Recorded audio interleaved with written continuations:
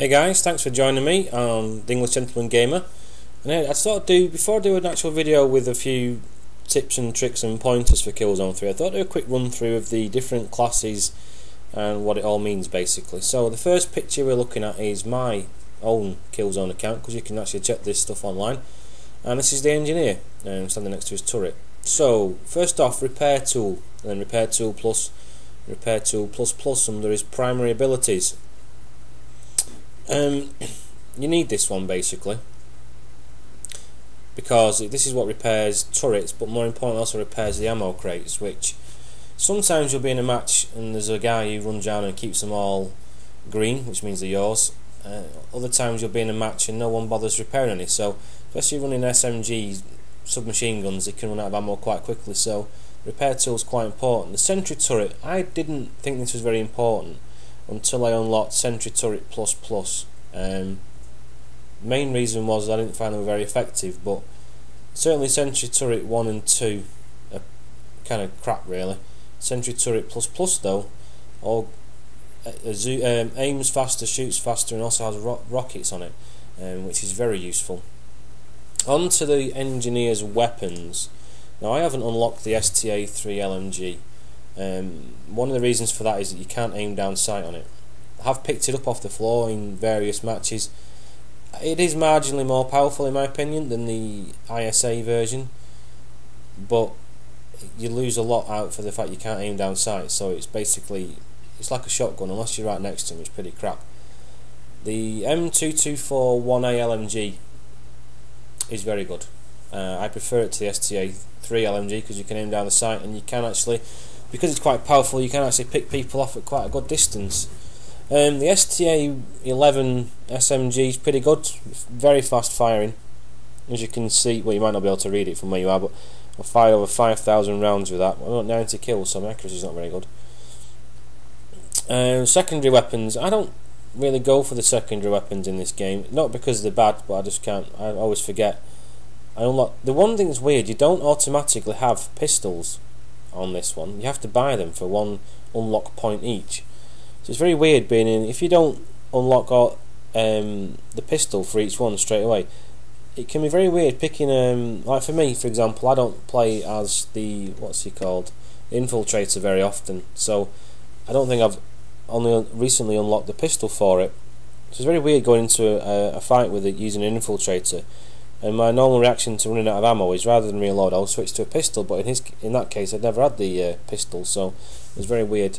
But I did, however, unlock both these guns in the beta, which was very generous with the points and unlock points. I've not unlocked them now because I can't be bothered. I've no intention of using them. They're basically small shotguns. They're very powerful, but unless you hit them right in the face, then you're knackered basically. Right, on to the marksman. Now, as you'll see, I haven't unlocked very much on this. The reason is I can't use my sniper rifle. The cloak suit is very effective. Once you get cloak suit plus on, then you stay cloaked forever, even when you're firing your weapon, which didn't apply in Killzone 2.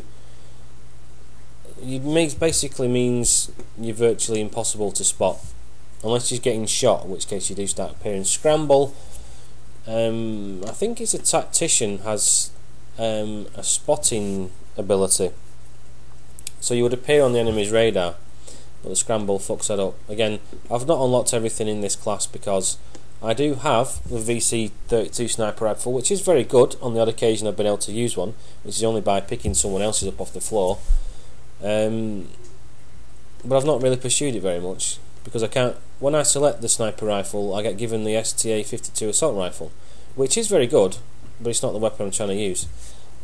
But going to the STA-52 assault rifle, it is probably a bit more powerful than the M82. It lacks the sight option that the M82 has, but it's very, very good. I would recommend it. The STA-14 rifle is very good. Well, no, it's not quite true. It's not very useful, but it's very powerful. It's very accurate. But it's single fire. As you can see, I've only shot 41 bullets with it and got 2 kills, so I don't really pursue it very much. Going on to the secondary weapons, the STA-18 pistol, I've got 23 kills with that. I've not fired that many rounds. It's alright. It's as half decent pistol basically. Shotgun pistol again, is just a shotgun. Now the M66 machine pistol, I use this quite a lot on the medic class. It is worth unlocking.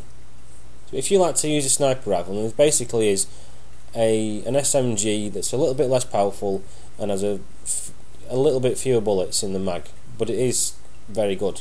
Certainly for a sidearm, it's my preferred sidearm, but anyway. Quickly on to the tactician. As you'll see, I've unlocked 10 out of 12 unlocks for this guy. Tactics basically means you capture areas quicker. Where if it's like capture and hold, you capture them quicker. The recon ability, temporary mark enemy positions on your minimap. Well, that's okay. The sentry bot though, that's, I don't know. If you've run out of things to unlock, then unlock it. I don't get that many kills with it personally. I don't think it's magic, but I unlocked it just because I had points to spend basically. On to the tactician's primary weapons. The STA-11 SMG suppressed this time. Pretty good, I like it. It's very good if you're in a map with lots of tight bits, you know, tight areas around certain objectives. It's very good. You certainly mow through them pretty fast. LS13 shotgun, as you'll see, I've only got 6. Well, you might not be able to, but I've got 6 kills with that weapon because I don't like shotguns. M82 assault rifle, I've got 426 kills with that gun. It's excellent. It's my pick of the guns of the game.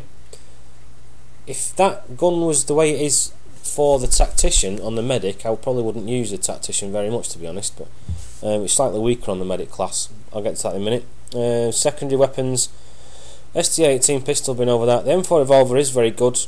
Obviously you need quite a good crack shot with that because it's like a revolver in any game. It's very much more powerful than a pistol but slower shooting. VC9 rocket launcher, there's a reason why this was put down as a secondary unlockable weapon, because a lot of people used this in Killzone 2 and it was annoying, effective but fucking annoying. A lot of them would, in a pinch, they would fire at their own feet when you were right next to them, so they'd take you out on themselves. That's why it got fucked off into the secondary weapons, and it isn't nowhere near as popular as it used to be in Killzone 2. Moving on quickly to the infiltrator, you'll see I've unlocked virtually none of this class. I don't like it. It really fucking winds me up. Disguise one anyway. Disguise plus plus. Perform melee attacks and you don't lose your disguise. If you've only got disguise plus on, you're undetectable by engineered turrets and medidroids. I fucking hate this class. It has taken a shine off the game for me. They're very hard to spot unless you're quite. If you've got your sights on them, they will flash orange and red, as opposed to a normal enemy who's not disguised. It will just appear red. It takes a bit of getting used to. You do eventually start having your suspicions. They also tend, because of this secondary ability, this survivalist bollocks, they do tend to run quite fast. So if you're thinking, hang on a minute, how come that guy's managing to run away like a fucking cheater and I can't keep up with them? It's because it generally means they're an infiltrator. I'll get on to them another one. Weapons, I can't really be asked. LS13 shotgun, hate it, but it's very powerful, but I just don't like it. STA-11 SMG is very good, and the STA-52 SE assault rifle is fantastic. It's an awesome weapon, and I've discussed the pistols and those other rocket launchers before. On to my favourite class, the field medic, which is the only one I've unlocked everything. Revive, or Revive plus plus. That it doesn't mean you revive them over a better distance or anything like that. What it does mean is you give them more ammo. I mean, if you've got Revive plus on, you revive with higher maximum health, 2 clips of ammo and 1 explosive device. If you've got Revive plus plus, they get higher maximum health, higher ammunition levels and higher grenade levels. So you're doing everyone a favour by reviving them. I've got 310 revives. That's quite a few. Triage, now that's another one. Apparently triage normal means you emanate or emit an aura of health from the medic, so standing near one means you'll recharge your health. Triage plus deploys a medidroid, and they are quite useful. They don't get many kills. They get a few, don't get me wrong, they do get the odd one. No more or no less than the sentry drone things you can call in. But what they do that other things don't do, it's like having a dog, because they can sense people you can't see. We're obviously human and etc. They can start shooting at things you can't see, particularly snipers and stuff like that. So they are quite useful for that. Although obviously they do give away your position as soon as they start firing. Triage plus plus, that's the good one because that means you can revive yourself once per life. It's very useful. So you'll see a lot of videos where people appear to be dead and I'll shoot them again because they can revive, especially medics can revive themselves. And it's a lot of fun being shot, waiting for them to run off, and you stand back up and go back and give them a good twat around the head. Quick run over the medics' weapons. The LS57 SMG, I don't know what it's called. I got 615 kills with that bad boy. I do use it quite a lot. It's very good in the enclosed maps and maps where people are up close and personal. M224 1A LMG, I do like that one as well.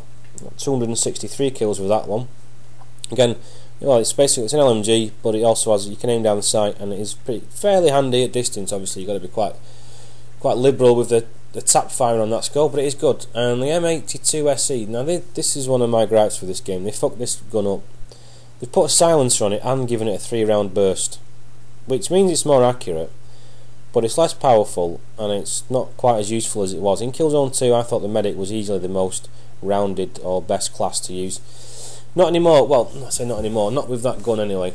The M224 is alright with anything medium distance or absolutely shitloads of people, but the LS52 just cuts through people like butter.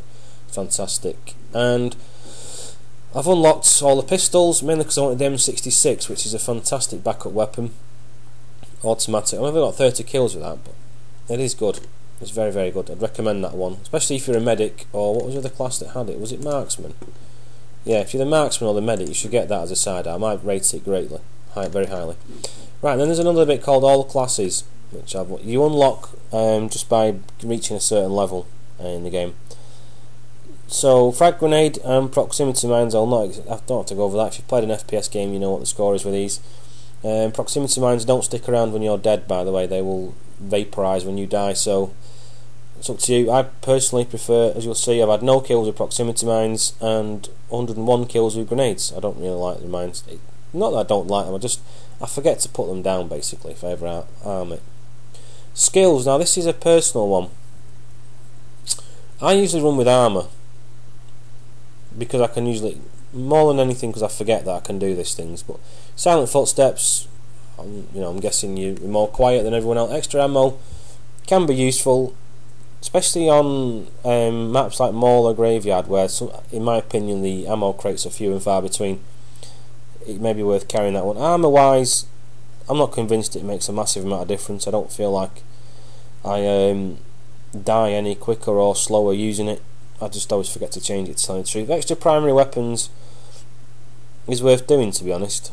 I might start doing that because obviously switching from, like, say an LS57 to the the medic's weapon, the M224, will be quite useful on occasion, so I might start doing that myself. But anyway, I just wanted to run over the classes and the different weapons and the abilities and what I think is worth getting.